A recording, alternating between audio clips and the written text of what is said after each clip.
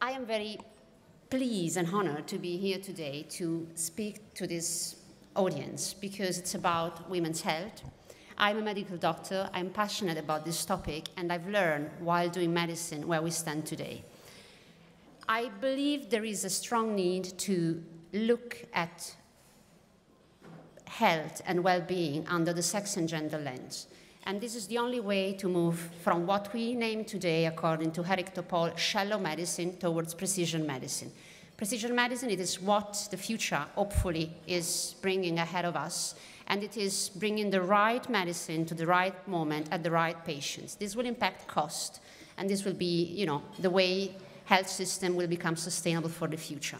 But for doing this, we need to understand how disease acts and how they do move. What we heard from my colleague here are examples of diseases which are affecting women. And we know that it's breast cancer, that it is cervical cancer. This is what we call bikini medicine. When it's about well-being and health in women, it's not only bikini area, but it is much more beyond. In fact, any disease implies differences in the way women and men experience it. And I will illustrate it to you during my presentation. Now, historically, medicine has been an androcentric field. We have that biomedical research has mainly focused, for whatever reason, and actually even good reason historically, on a male perspective. And it has been assimilating, as a consequence, the woman body to the body of a man. But we know that we differ. And we differ in the way we do experience diseases, meaning symptoms.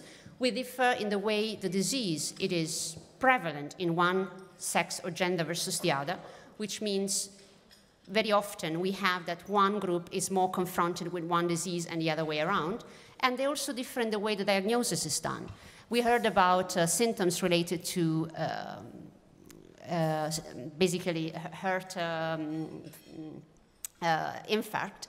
And indeed, we heard that women have more of gastroenteric symptoms versus men who have the typical one with the finger and the arm. Now, there is also the problem of response to treatment, which means women have a different way of experiencing pharmacokinetics, pharmacodynamic, also the way we have polytherapy. We mix a lot of drugs towards the end of our life for chronic diseases, and we do metabolize them differently. Finally, adverse event. I give you just an example, which is an emblematic one. This is the aspirin example. Aspirin is what we take maybe when we become over 50 as women, and we think it's going to protect us from certain type of diseases. Actually, I don't know if you know that in men, aspirin is going to prevent the risk of cardiovascular event. In women, it's going to be stroke. And I will challenge my colleagues in asking whether they know about it. I am sure that your general practitioner won't know about this piece of information. And this is just an emblematic example. I could bring many more, but this is quite a known one. Then in the 2001, the United States General Accounting Officer has released a document which it's describing the reason why certain drugs have been withdrawn by the market. And I am not sure whether you know that 8 drugs out of 10 within 10 years were withdrawn from the market because of little side effects mainly experienced by women. And this is something that we should also carefully consider. Now, where does it start? Actually, it starts very early when we do basically preclinical research, because already there, the gender and the sex of the animal, actually the sex of the animal, the gender, it's difficult to be understood in mice, but the sex, it is not taken seriously into account when we do experimental planning, simply for a very preconcept. The prejudice is there that hormones would affect the behavior of the female mice, so we just take mice models which are male because it's easier to handle them. That's absolutely wrong. Luckily, also male mice have hormones, otherwise they wouldn't explicate the function they're meant to do. And this is where we have to really ameliorate science. And the bias, we heard it also from the colleagues from AXA, goes towards the whole chain, because then it's about the clinical trials which have less women represented, and et cetera, et cetera. So what we have to do, and this is a call for those who are doing policy, When it's about policy, what you have to do, it is increase the number, or expect that, regulators, that funding agency, that governmental body expect that there is a representation of women within clinical trials. We need to take into account their representation, especially within the first phase of drug development, to study pharmacokinetics and pharmacodynamic. Then we have to actually carefully report serious adverse events, which we heard are also experience different between men and women. And we have to educate the future of doctors to what it is called sex and gender precision medicine. This is why in 2016 we found an organization which is called the Women Brain Project. It started as a joke between colleagues and it became exponentially big. Today we are working on 4 main pillars. One, it is about preclinical science, as you heard. The other one, it's about advocating and acting for evidences where drug discovery has to take into account the sex and gender factor carefully. The other one, it's about novel technologies. Novel technologies are as biased as the other 2 pillars I mentioned to you. There is a bias in the development and the application of novel technologies. And also in the caregiving and policy science, we are trying to overcome those type of biases and stereotypes. I want to tell you that the organization is mainly focusing on mental health and brain diseases, but on the other hand, this can be extrapolated to any other area of the medical field. Looking at brain and neurological disorders, I don't know if you knew that women experience most of it. So women are more confronted with dementia, with depression, with anxiety, and these are numbers of the WHO. So we are more prone to have this type of problems. But the story doesn't finish here because it's relating to dementia, Alzheimer's disease, to migraine, to multiple sclerosis. We have certain type of specific brain tumors. We have experience in our young age anorexia, bulimia, and also later on what it's called late onset schizophrenia. The truth, it's also valid for other type of diseases which on the contrary are more common in men, like for example Parkinson, like other type of brain diseases, gliomas and neuroblastoma. And this is again emphasizing the fact that we need to look at sex and gender differences, whatever we do as developers, to understand the pathway of diseases, how they differ in the 2 groups that we are willing to study, and any other type of diversity after all. Now I give you just a very simple example of what I mean by introducing you to one piece of our work which relates to Alzheimer. How many of you know what it is Alzheimer's disease? Well, this is worrying, and it's also sad. I worked myself for 7 years in a ward specialized in Alzheimer's disease, and I tell you, it is a frightening condition, which it is becoming an epidemic.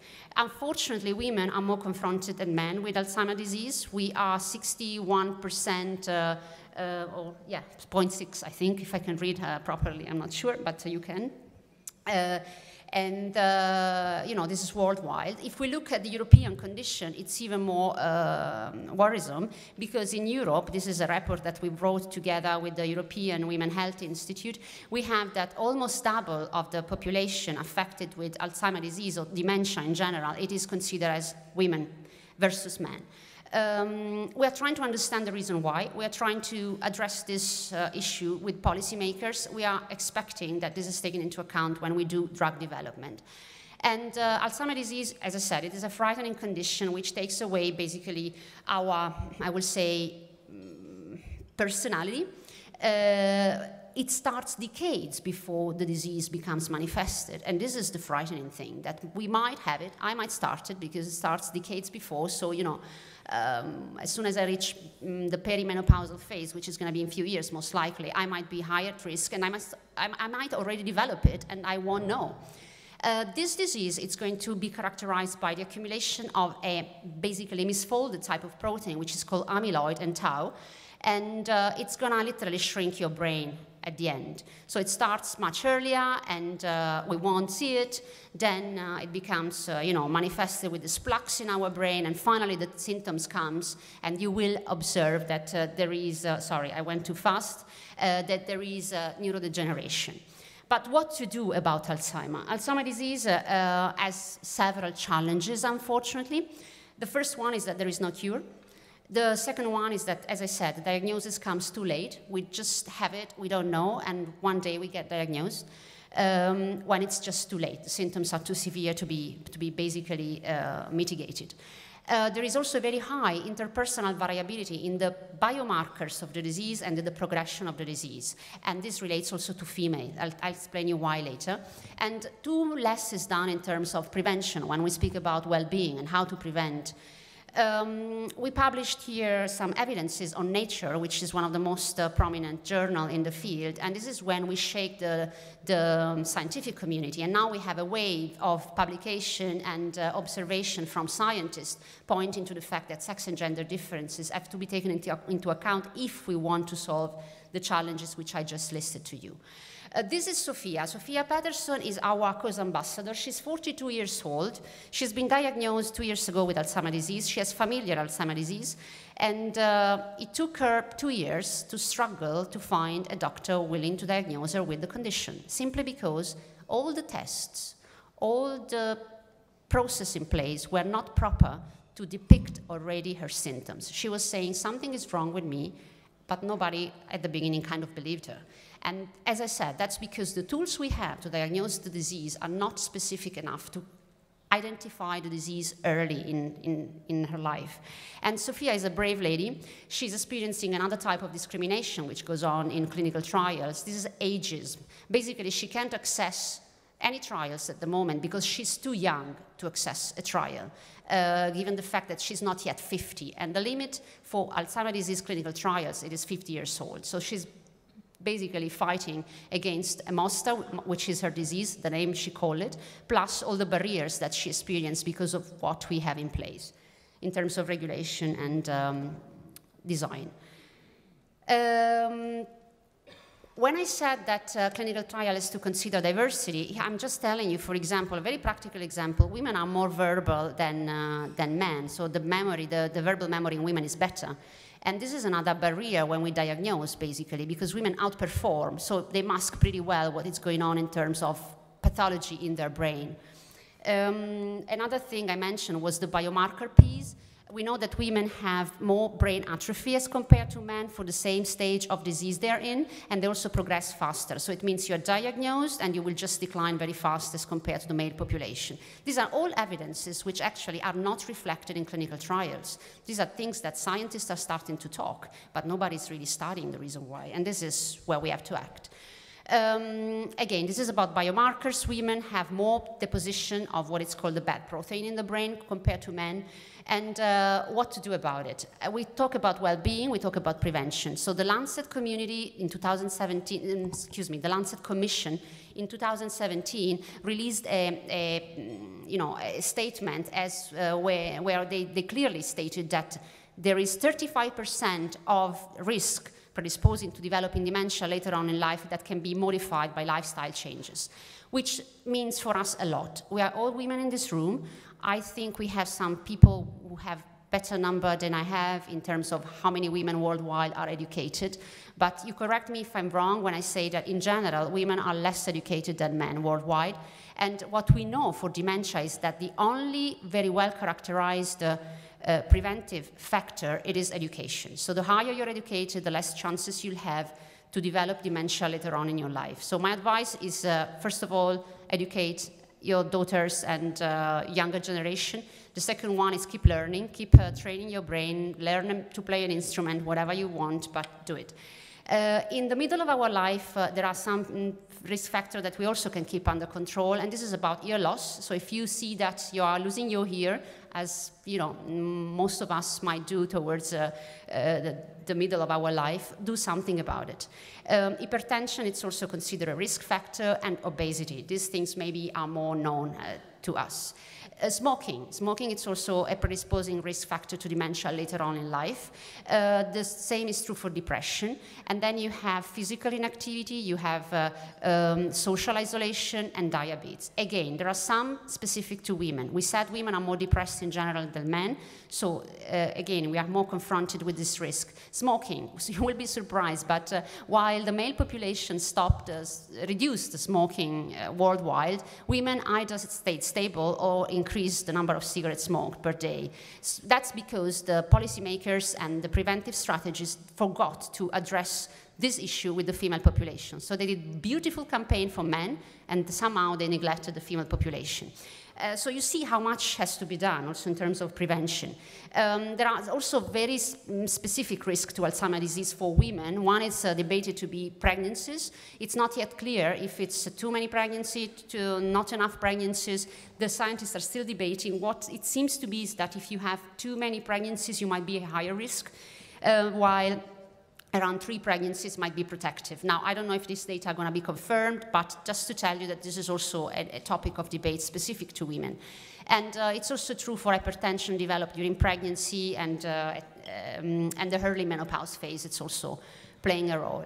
So I don't want to go into this one. This is too tedious, but just to tell you that you can prevent somehow your risk of developing dementia by putting in place those strategies that we said before, which relates to being socially active, move, don't smoke, control your risk for obesity, hypertension, ear loss, and educate yourself, keep educating yourself. Finally, I want to conclude that we need for mental diseases, certainly more awareness worldwide. We need to take care of our own health and brain health. We need to implement those into policies at governmental level. We need to increase the early detection of this type of diseases, and we have to certainly implement the way we do clinical trial design. This is what the Women Brain Project is actively doing, as I said, with a team of scientists, and we are acting on a global scale, and you know, we are a young organization. If you think you might want to support us, we are more than happy to discuss. You know, it takes a big village to change the status quo, especially when it's about a male-designed world. I think I am, sorry, I'm going back, sorry. I think I'm concluding with this one. A big thank you goes to the team of people behind me.